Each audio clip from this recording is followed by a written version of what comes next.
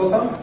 Some cases, Phil is over there explaining all about TTP. That means you're really interested. Because I'm not a famous guy. This is an introduction to dnsdec. dnsdec is, I'm going to explain what it is, why we need it, a little bit on the details, the technical details. If you want to do hands-on stuff, it's not here, it's going to be tonight in the workshop tent. Why are you not allowed to have that?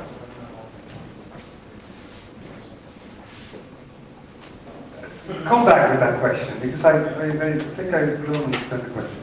Okay, so we're going to talk about dnsdec and what. Why do we do this? I would write NCC, many of you people probably know that write NCC is the regional IT registry, but it is in our charter that we do technical projects that are in the benefit of the ISP community in the right area, which is Europe and surrounding countries. Within that scope, we do lots of things. We do test traffic, we look at routing stability, we provide tools to basically see what the quality of the networks is. We do a host count. We have another working on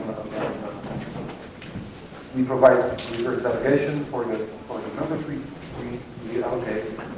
And within that context, we have the DZ project, which stands for Deployment of Internet Security Infrastructure, where we try to focus on technologies that are need to be deployed on a wide scale, so it's not your firewall or intrusion detection tool or something else, but something that, if it's picked up by large set of ISPs, it might make the internet better. dnsdec is the first thing we look at.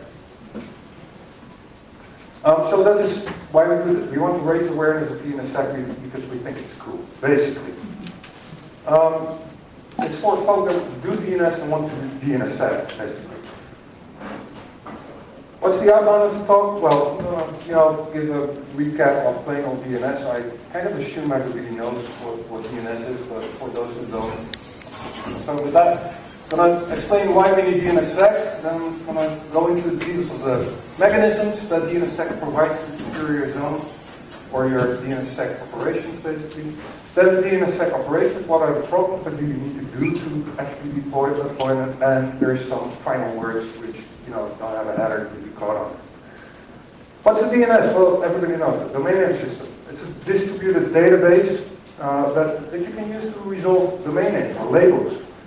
Provides a mapping from labels into resource records. There's several types of resource records: address records, mail, host, text records, key records. Well, the whole shebang. It's all there. And resource records are stored basically in the zone. The system is highly scalable, you know that. And just for fun, you all know that the internet scales. I said we do a host count. This is an example of the host count. We do this every month. In 1990, there were 30,000 hosts in the right area. That's basically Europe, Middle East, North Africa, former Soviet Union. Now, as of June 2001, there's 15 million hosts. The DNS was already around in 1990. It's still around now, which means it scales pretty good. Where the DNS sits in a tree. You start off with the root, dot. Then you go to com, to net, you basically build a whole tree structure underneath it. I treat here, I've got Unix here. The only reason I run Windows is because of the nice games you can play there, but also because of PowerPoint. And if somebody has a open software tool to do animations and presentations, please see me. So I can get rid of that. So this is a DNS tree. Basically, you have domains. A domain is everything that is under a certain label, and you have zones. And sometimes people mix them up, but just to repeat that, a zone is an administrative unit within a domain. It's everything which is basically sitting in a zone file. This is the DNS data. This is basically what it looks like. It's an example zone file. It's my play domain, basically. What's important is that it's ordered like this. You have a label. It's a TTL. TTL is needed to do caching on the internet successfully.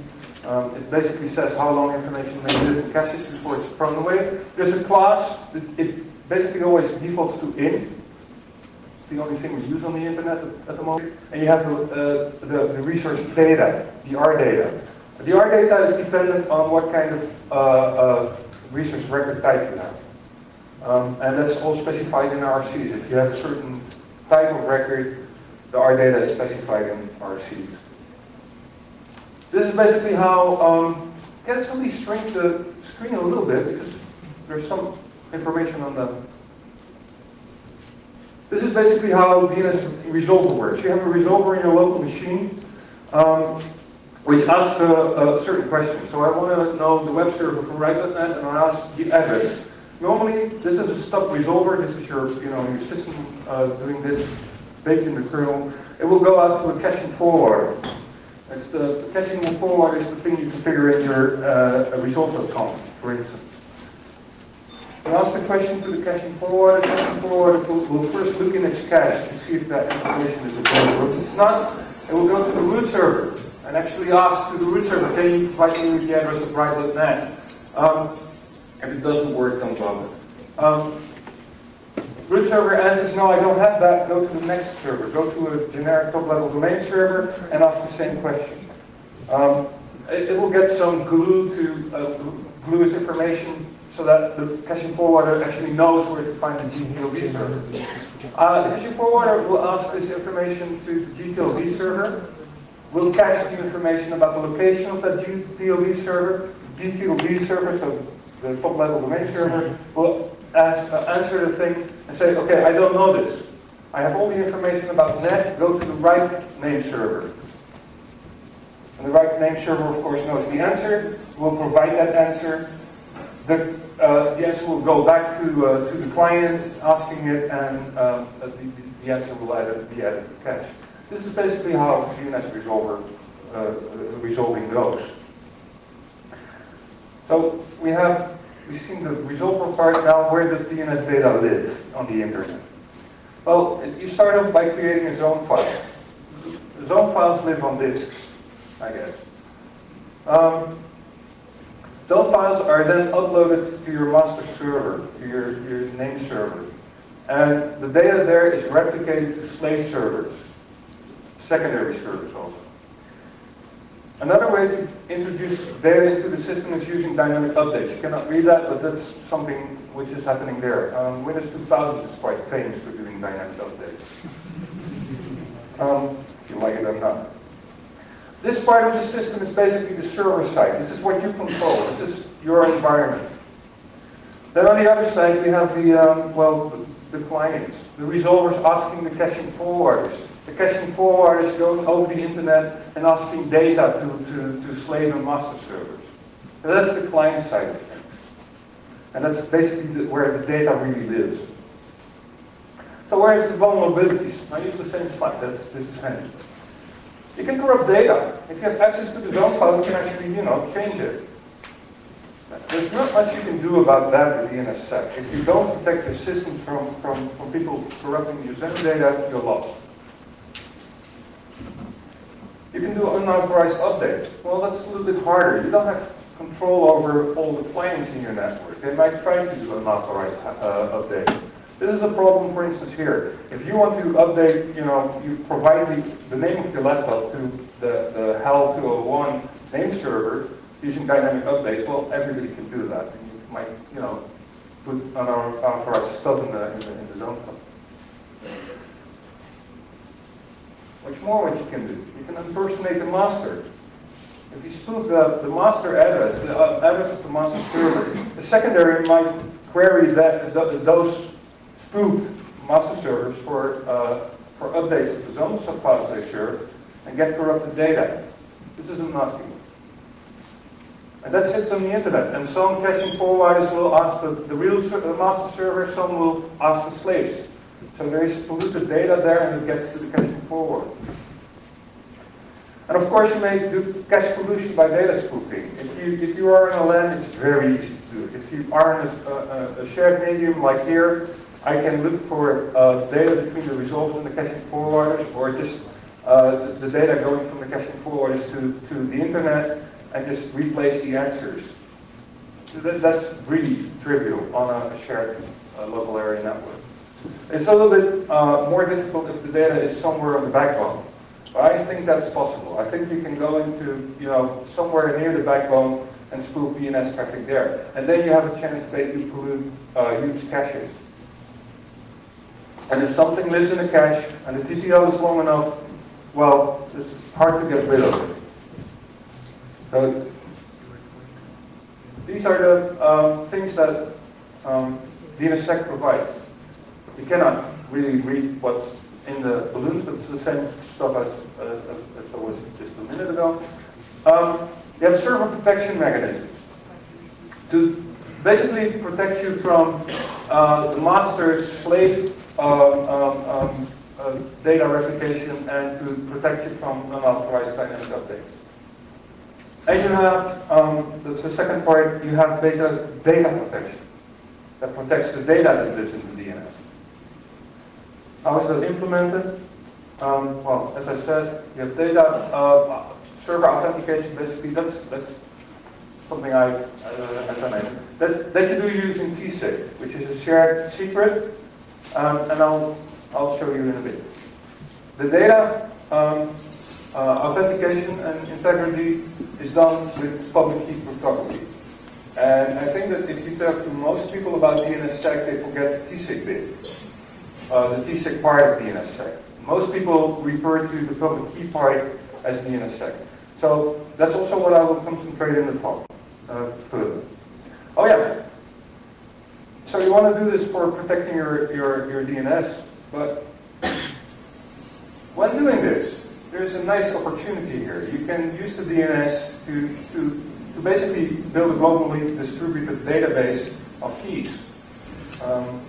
Find it hard to use the word PKI, but actually you build a PKI. If you listen to the talk by Hugh Daniels and John Gilmore 2 hours ago, they want to use the DNS and dnsdec on top of it to build opportunistic encryption in IPsec.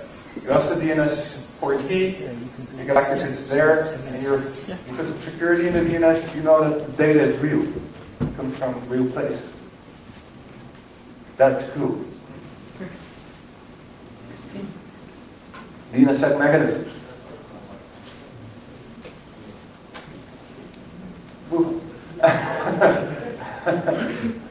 DNSsec mechanisms to authenticate servers. Well, that's transaction signature.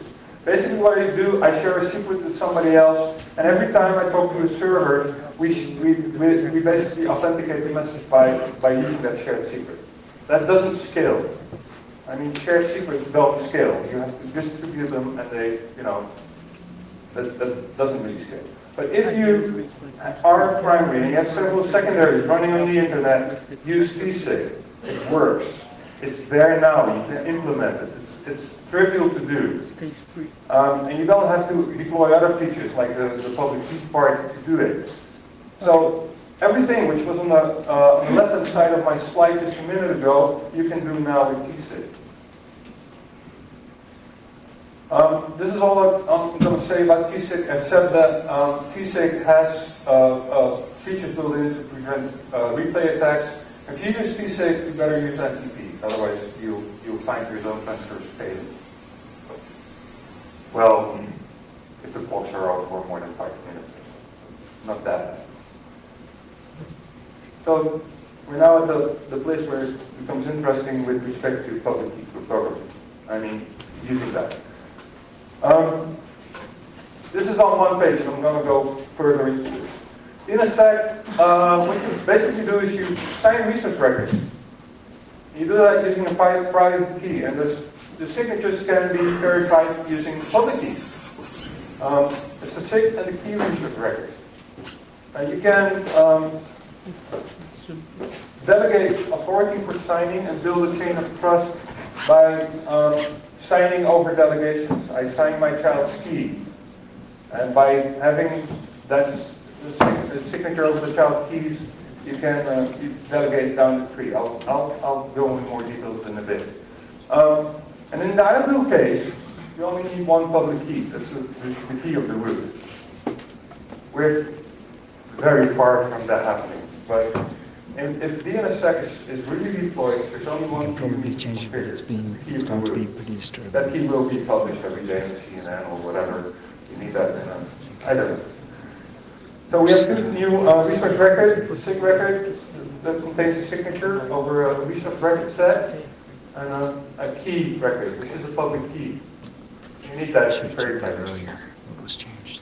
There's another resource record which is introduced in dnsdec. That's the next record, and that's used for internal consistency of to check on the internal consistency of zone files, and basically check that certain information is actually not there. We have an authenticated denial of existence for records in DNS. For non-DNSSEC keys, there is a cert record where you can put certificates in. It's often mentioned as a dnsdec use, but it's basically a resource record to store information. Key records contain data that's important for the infrastructure for the DNS, but might also contain other types of keys, like applications key, SSH key, IPsec keys, well, you name it. Everything that might use a key, it could go in the key record, and that presents a problem, which I'll go into in a bit. Excuse me? I say key, yeah, of course. Yeah. Everybody here knows what public key cryptography is. Yeah, I'll speak this one. I deal with this like this. Well, you also know that, mathematical is unique, one-way problem. Anyway, this we move. I have less time now. Anyway, this is how a key resource record, what a key resource record looks like. You start with the label, the TTL, then the class, then the resource record type. And then there's a couple of data points there. Some flags to just communicate some extra information. There's a protocol field, there's an algorithm field. Protocol free means dnsdec, algorithm free means that you use DSA, I think, for as an algorithm for the public key stuff. And this is a base64 representation of the key. For most people who use namely bind configuration, note that this bracket is used to do multi-line configuration here. Normally, everything fits in one line in your zone files. To use brackets, you can use multiple lines. Just need them. You had a question?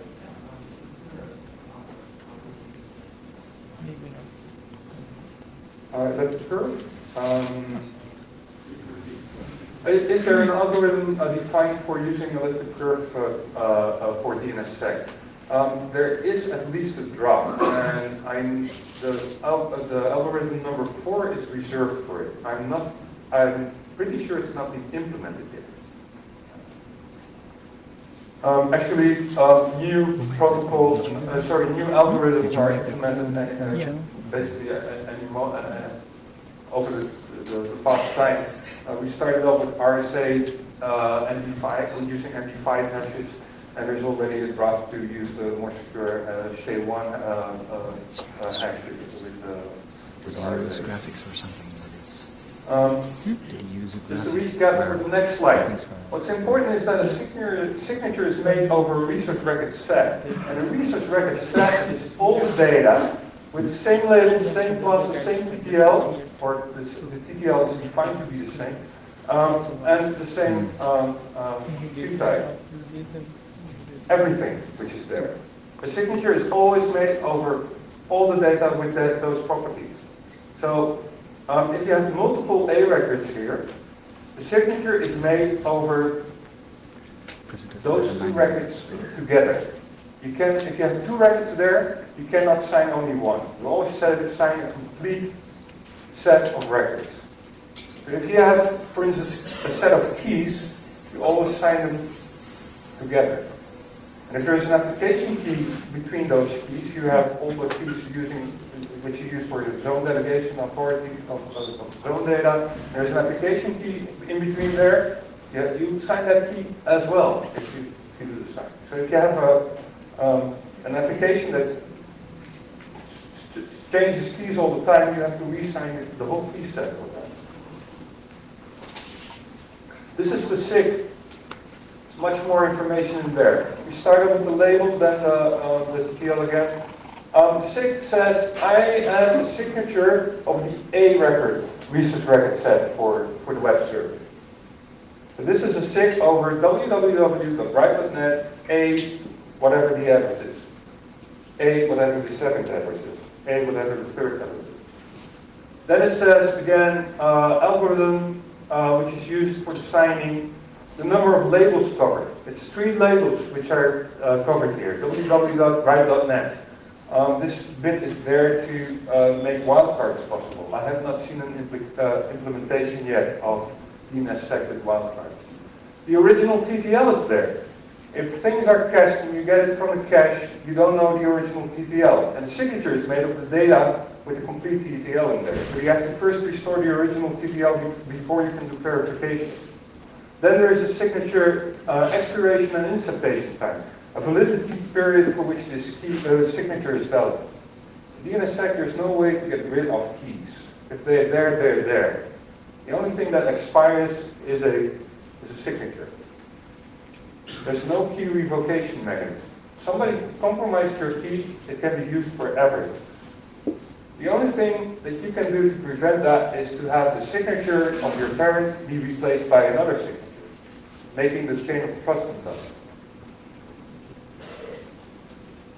Then the next label here, the 3112, that's the key tag of the original, the key that did the signing. The key tag is just an ID, so that you can quickly find it when you search for it. And write.net is the pointer to where you can find the key, the public key with which this signature was made. So I query for write.net key, I get a bunch of keys there, and I select key with key tag 3112. And then I can verify this signature. Just get it from the DM. And the rest is the basics for encrypted or decoded signature. Then we have the next data, the next record, which is used to do authenticated denial of existence. The next data basically says between www.write.net and the apex, there's no data. The write.net says this is the next record in my zone. You first sort the zone alphabetically, and then you point to the next record in the zone file, and if you're at the end, at the bottom, you point back to the top. If I query for www.write.net, which in alphabetically order is below here, then I get an answer that says there's no such domain, and it's not there because, and I get back this next record. By that, I have an authenticated denial that something doesn't exist there. And it also says that for www.write.net, there's an A record, resource record, a SIG resource record, and the next resource record. So nobody can say, I want the MX record for www.write.net or something. I'm not going to go further in detail next time, unless my slides tell me to do so. Okay, so we have the toolback basically, and now we're going to deploy this. And I'm first going to do what is easy. Deploy this in your own organization. That can be done already. You don't have to. It's fairly easy. Basically, you're the master of your own zones in your own organization, and you want to get those signed. How do you do that? So basically, you get your zone file, you sign it. And using the bind tools that will sort the zone file for you, it will insert the next record and it will sign this stuff by inserting 6 records for the data for each RR set. The signature is made with your private key. Your private key sits somewhere in this. You be then careful not to do that. Well, that's with every public key. And then you distribute your public key to those that need to be able to trust your zone. Basically, you say, okay, I sign my zone with this private key. This is the public key. If you configure this in your resolver or in your caching forwarder, then you can check my zone. You can validate that. That's very easy. You can do that today. And if you do that in a caching forwarder, basically the caching forwarder, if you enable dnsdec, will not hand invalid answers to the resolver. You will be secure for that particular zone. You can set this up in your own organization, and your friends can set it up, and you just have to exchange the public keys. You don't use the DNS for that.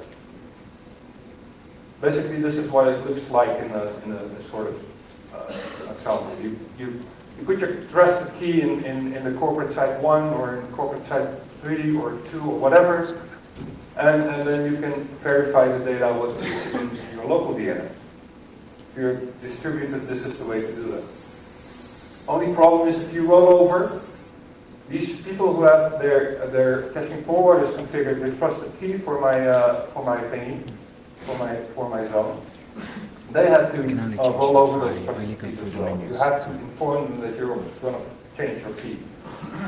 And if they don't catch you changing your key, as soon as you start publishing new data signed with a key that is not in this configuration file, the zone goes bad, and so you're invisible. Basically, this is what happens. I have, a number of zones which are signed, and I need to distribute those out of band if these people want to do secure DNS with each other.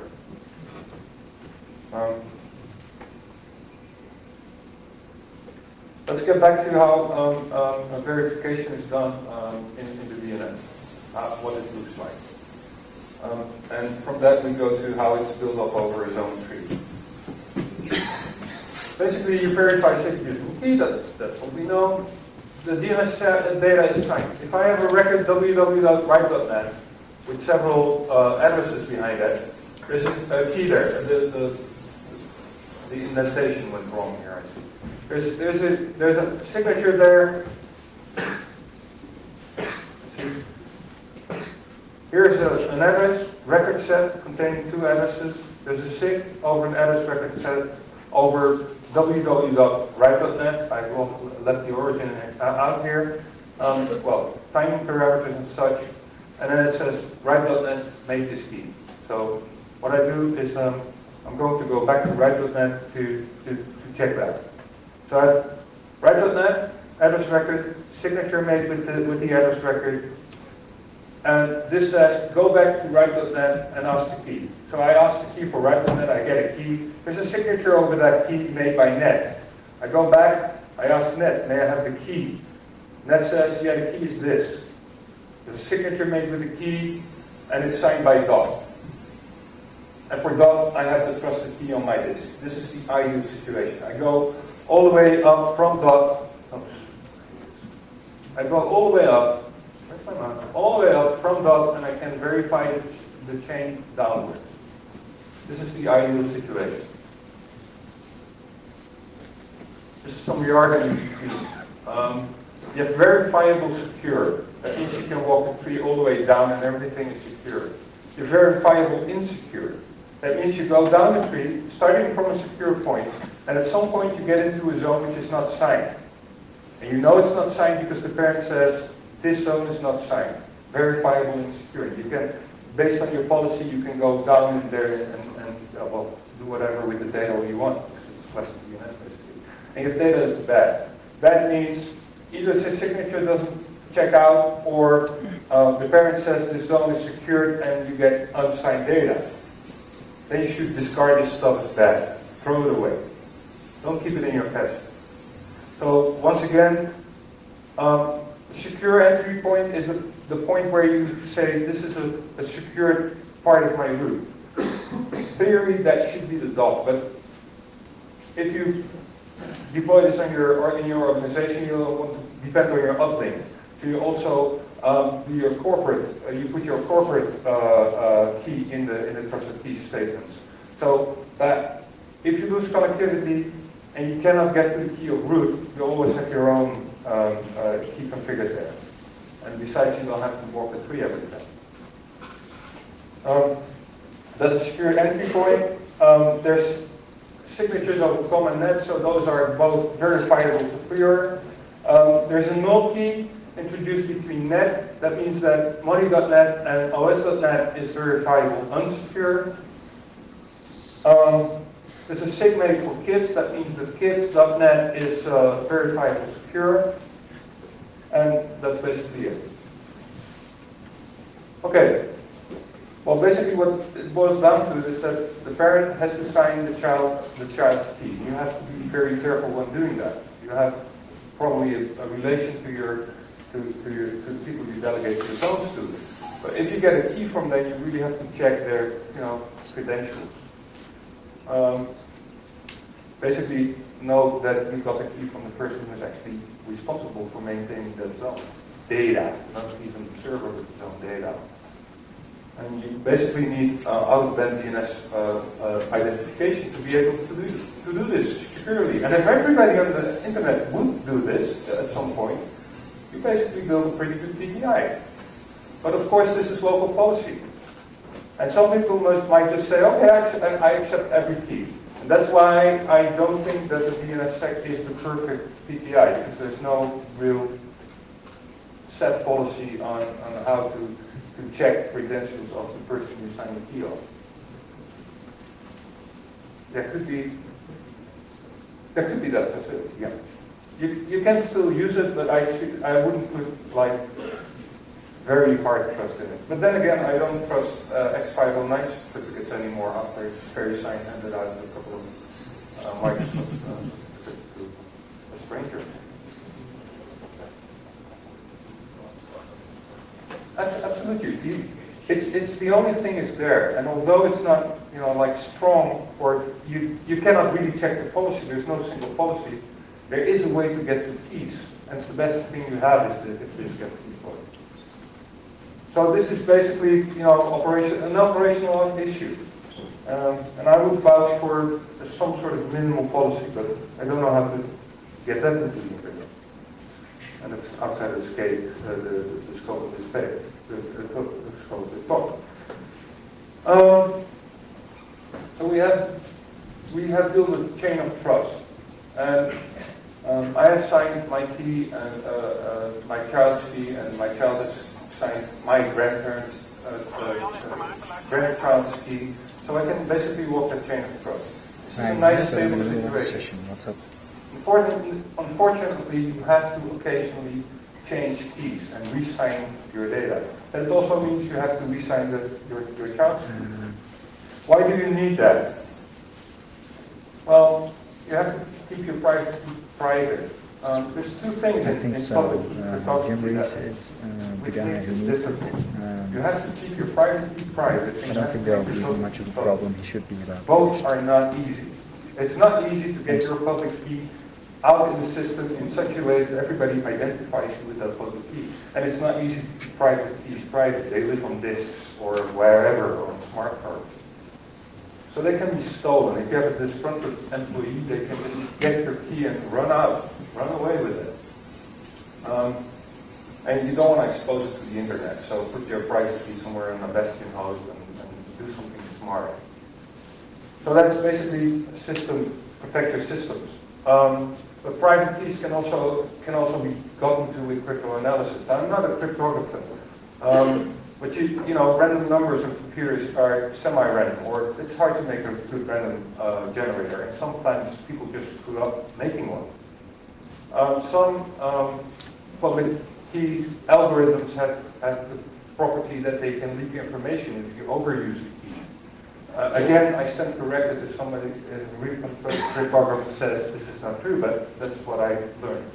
And you can just do brute force attacks. Public keys get cracked.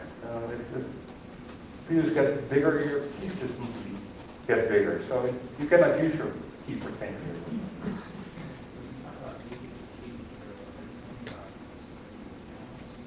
Not subliminal channels. I think they are related as far as I understand. Again, I'm not really into that stuff. Oh yeah, this is just like if you really want to be a hacker, you find the analytical problems to the analytical solutions to the NP problems. That will get you a Nobel Prize or I'll put it from the NSA.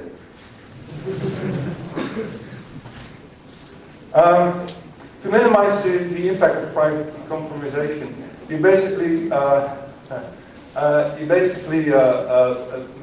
make a short validity on your signature. You re-sign your stuff. As I said, if the key gets stolen, the only thing to protect you is short signature time. Expiration, yes. The key itself, people can regenerate data. And this is something that a parent does to each child. That makes this stuff different. And you do a regular key rollout. You replace your keys from now and then. But it's important to know that keys can live in the DNS forever. You make one now, you publish it, it might pop up in 10 years. It might live in some strange cache. I don't know. It can pop up. Again, this is the signature lifetime. And depending on how you do your implementation and your procedures, you can have pretty short signature lifetimes in here. You can use the key for a very long time, but you just re-sign your zones every day, or every 2 days, or every time you change data. And I think I'll get into some details here. No, it's a timestamp which goes to the minute or maybe even second. But then again, seconds, you have to. This entity comes into play. In RC 2535, what is now the problem with dnsdec at the very moment? Basically, a key needs to be signed by the parent. This is Apex information. So in my situation, I have write.net. I have a key, write.net. The signature needs to be made by net. But the SIG has a label write.net.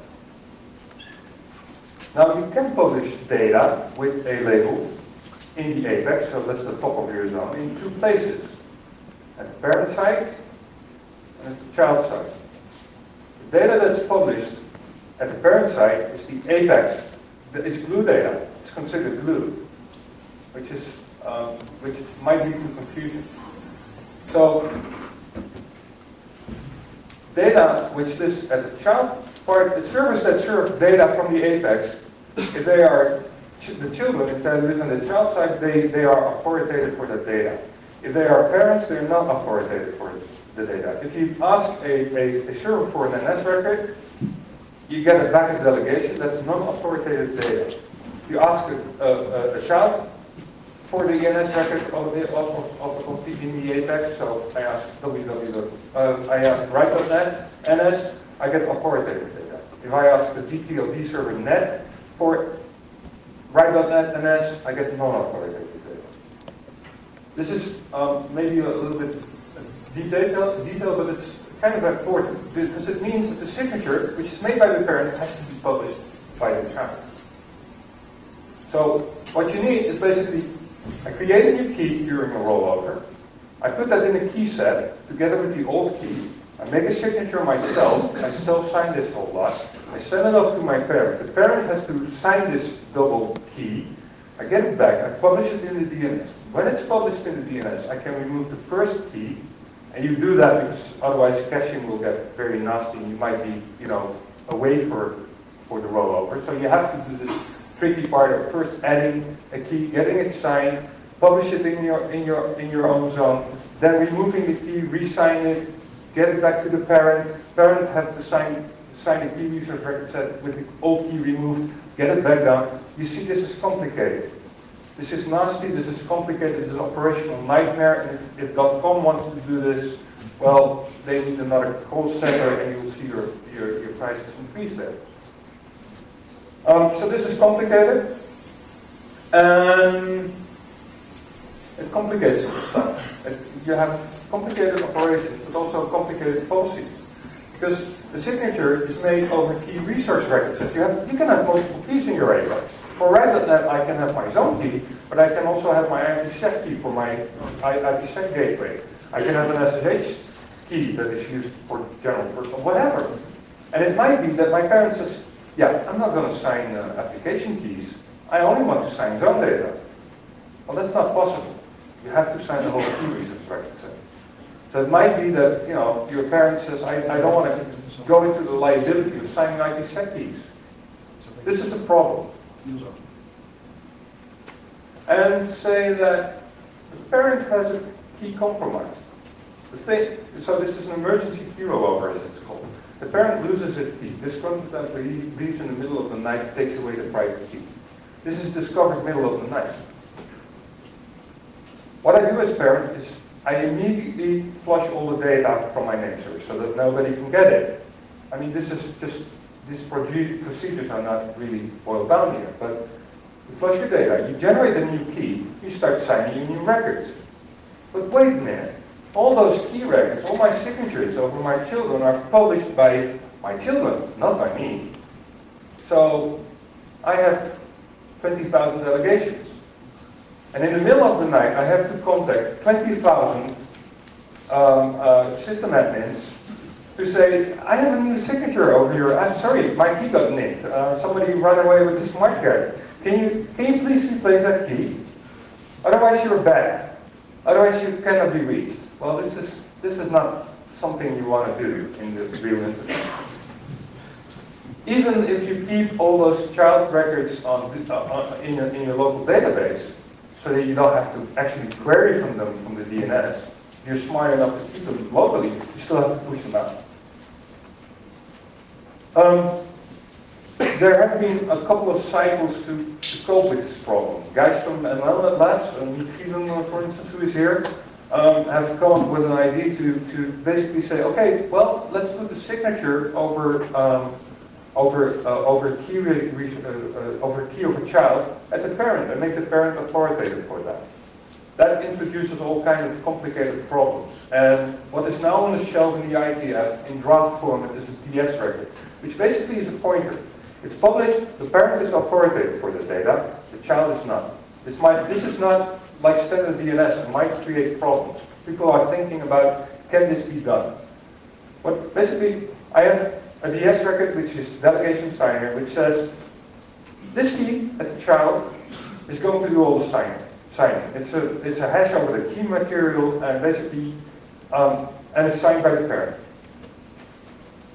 So what the parent only needs to do is keep, in mind what all these keys are at their children, which are used for further signing of the zones. There's no key material at the parent. It's further signing of the zones. And if there's an emergency rollover then, well, you just publish DS records with a new signature. Much more easier. And it also makes key rollover easier, because you only have to upload your new key to your parent and say, parent, can you please re-sign that? It's a one-way interaction basically. And you just have to look at if that thing, the DS record newly signed appears in the DNS, and your rollover is basically done. So, unscheduled rollovers, I already talked about them. They are bad. There's no solution. If somebody gets away with your key, there's no real solution to that. It might be that you and all your children get bad. Well, imagine the root getting bad. You have to reboot the internet. Yeah.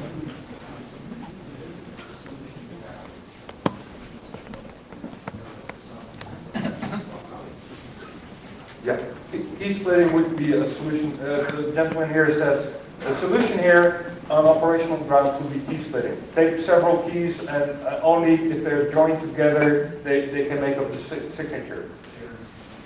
Yeah. The tools to do that are not yet available. but perfect. The question is, if you lose that key, what to do with your children? Are you going to remove the signatures, make them verifiably insecure, so that they are still there? Or are you going to make them bad? Because somebody else might have your secret key around and might still be spoofing data on that. So the problem is there is no remote key mechanism. And if you do dnsdec, think about this. Have a procedure on your shelf. You're cold in the middle of the night. You don't want to think. You want to grab a piece of paper and go like, I did thinking yesterday and I wrote it down. You deal with these kind of things. Think in advance, not at the moment that something happens. Some final words. Stuff is still open with dnsdec. As I said, the DS record is now currently discussed in the dnsdec mailing list, which is namedroppers@ops.ietf.org. It's a major list. If you join that mailing list, you can have some influence on the developments here. It's IETF work. The semantics of the next record might be changed. The guys from VeriSign have a little bit of a problem for securing big zones. They don't want to put next records in their complete zone and then sign it. It will double and triple their zone size, and they have kind of problems with that. Basically, it's now on the table to change the semantics of the next record a little bit so that it's not authenticated denial anymore, but basically gives a security interval. If you want to know more, read details in the opt-in draft, which is on the dnsdec mailing list. Rollover set of configured keys. Basically, I showed you if you have, a corporate organization and I want to trust that corporate organization, I have a trusted key configured. There's no way that I, as a zone administrator, know which client have their keys, which client has my keys configured in their resolvers. So if I do a key rollover, I have to make sure that they know that. I wrote a draft on how to do that. Basically, look at new keys appearing and verify the new key against the old key. It's very simple. Operations are cumbersome. There's little documentation. There's a chapter in the bind4 book. There is very few tools. Basically, bind tools is everything you have. If you want to do more, you have to write your own, basically. And you can use the libraries that come with bind for that. And on the Dizzy webpage here, you find a link to some patches to NetDNS so you can hack away and grow. Being a second dynamic update is hard. Actually, I don't know of any organization who did that. Because you need a secret key online. And that's something you don't want. Maybe you can do that in a small delegated zone, but still this is hard. Somebody did it. Come and see me, I want to know. What is our plan? We have the right to secure authority for a few pieces of the inherit tree. Am I? Let's see. I said that. One needs to have the secret key online to do dynamic updates. Yeah. What are our plans? We are authoritative for a few top nodes in the inherit tree. And actually, that's a nice place to be. Delegations in the inherit tree follow allocations. And allocations are sort of nicely defined if it comes to authenticating who is, the next step in your in the chain of custody.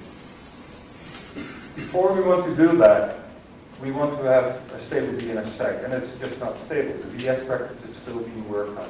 It's not going to happen yet.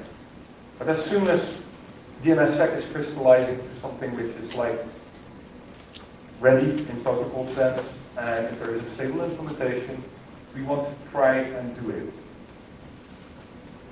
Basically sign our zones and then spread the word on dnsdec and have people who do inherit sign their zones. And then maybe we can fill up the inherit tree in the right area with a fully signed inherit tree, and then the IPsec guys can be happy because they can put their text records with their special keys in there. Which would be good. How do we do that? Well, we kind of spread the word on it by organizing a couple of workshops. Do talks like this. We have a workshop tonight. I'll get back to that. And we publish some stuff. Again, this is the URL.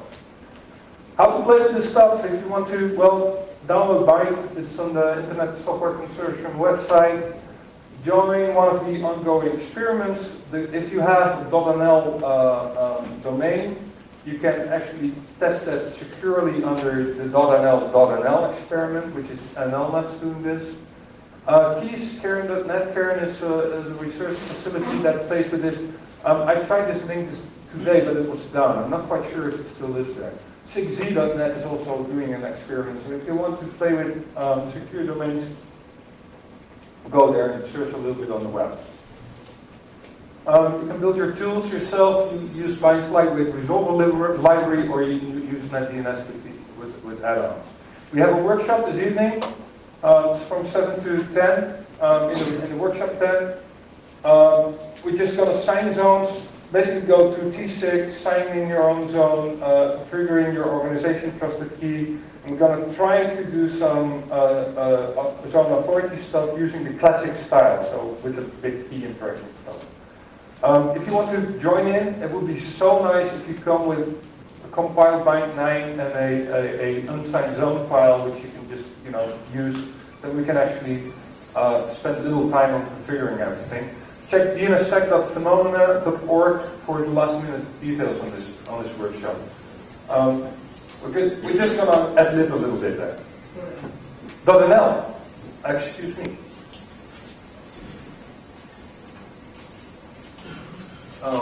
That would be .nl, well, you remember that. It's not going to be .nl. What did we learn? Well, we can protect the DNS. There's a dnsdec implementation, T6 for service, and the data is protected by key and next. T6 you can use today. If you don't use T6 to communicate with your secondary, or T6 to communicate with your master if you're secondary server, well, start doing it. It saves the internet from attacks, basically. The dnsdec main difficulties are basically keeping the private key safe, make sure that nobody gets out there, distributing the keys, if you do trusted key configuration, or following the chain of custody. That's just not ready, and that makes the dnsdec not really ready for production, but we the first out there to have played with this stuff. Slides will be available from this website in, say, half a week or so. If you want to know more, go to the net site or to the NLNet Labs website, which is they maintain a very good repository of stuff you want to read, with all the links to the work with and stuff like that. I had time till 17:20, and I think I made it. Yeah. So that was it.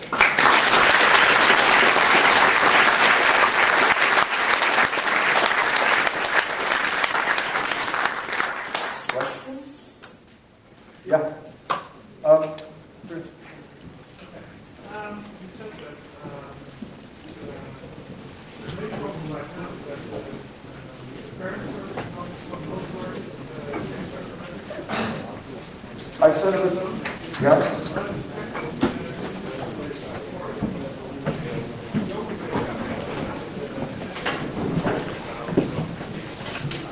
The question is, I said that the parent is authoritative for data in the APIs, and now you always, if you ask the parent to get DNS record, and it's the only way to get there, down the tree. Well, actually, if you ask a proper name server for DNS record, and it's a parent, do you know how to change tapes? You don't see the authoritative set. It's not authoritative data. It's blue. So we will the AR7 is the response.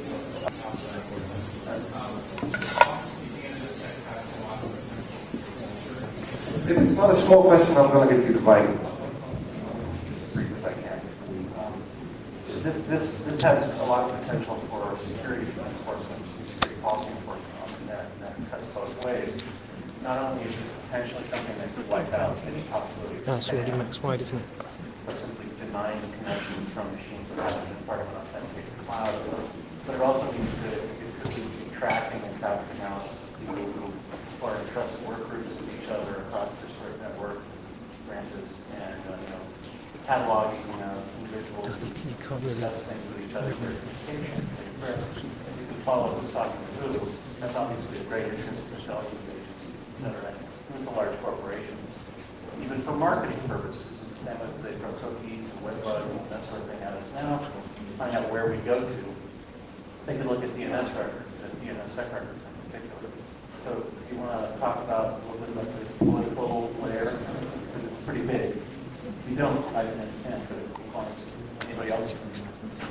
And if you look closely, you can see I have red cheeks now, because I didn't really think about these issues, to be honest. And I think this is a good technical tool, but if there's major worries about privacy issues, yeah, of course there's major worries about privacy issues. I'll drop at the cypherpunks tent and we'll talk. I want to know more about this. There was a gentleman there. There was a record, for example, the key record for www.drive.net, where it says that I can get the parent key from drive.net. So is that a must that I get the parent key from the parent according to the DNS system? So the PKI structure, so you have to parallel the DNS structure. There are possibilities to do out-of-zone signing, but I don't know of any implementations yet. It's very hard. So different administrators or clients could agree on one parent. There are problems with creating loops, and I don't know of any implementation which does that just because of that. And I really have to go back to the draft to see how and if it's specified. But I think it's possible to go to another signing authority as long as it's containing less labels, and I think even inside the tree. But I'm not quite sure, I'm not 100% convinced of what I'm saying here. So there's no implementation yet, and you can always establish trust with trusted keys in your result. So, that's it.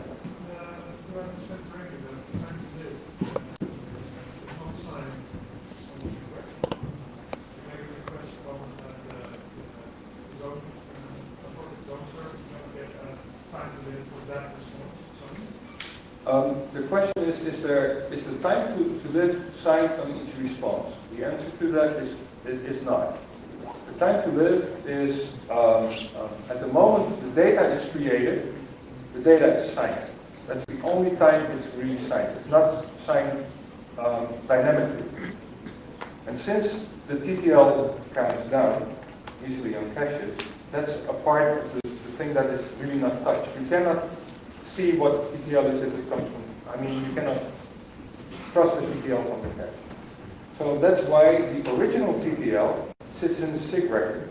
You can replace that, do a consistency check to check on the TTL, basically, to see if nobody spoofed the TTL to a higher value. If that happens, you have to minimize that TTL to the original value. And to verify the record. So basically, I will sign my zone record for 1 week, and then when I sign again, that way I ensure that all clients will always update within 1 week. No, the TTL is only for caches, and the verification and the period your signature is valid has always has priority. So if you have a 1 month TTL and a 2 day SIG, your data will not live longer than 2 days, and then it will expire in cache.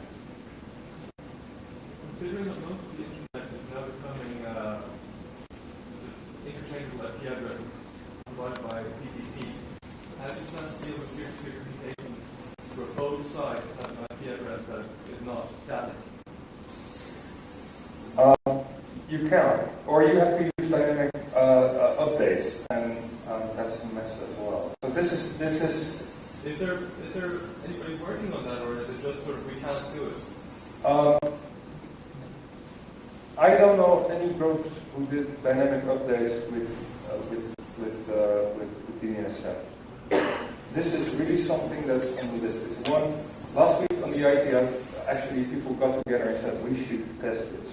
And probably there will be a workshop of some clued up people sitting down together and just do dynamic updates. And see if we can make it work in some sort of secure way. And if you can do dynamic updates and your provider provides the way to dynamically update your key, then yeah, you can do this.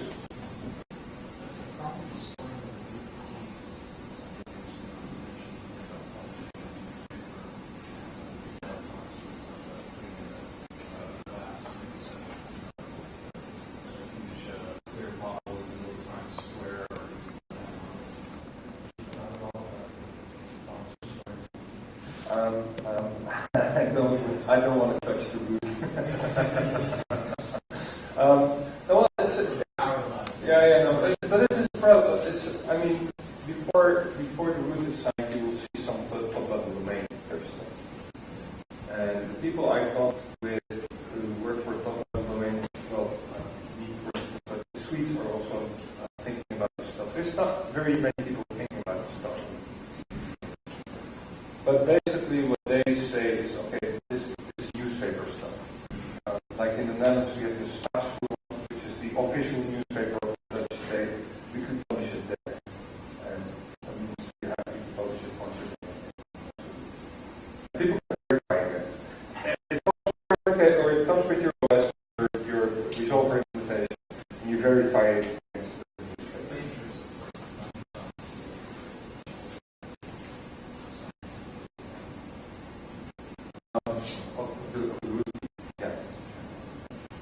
Well, it's probably going to be ICANN.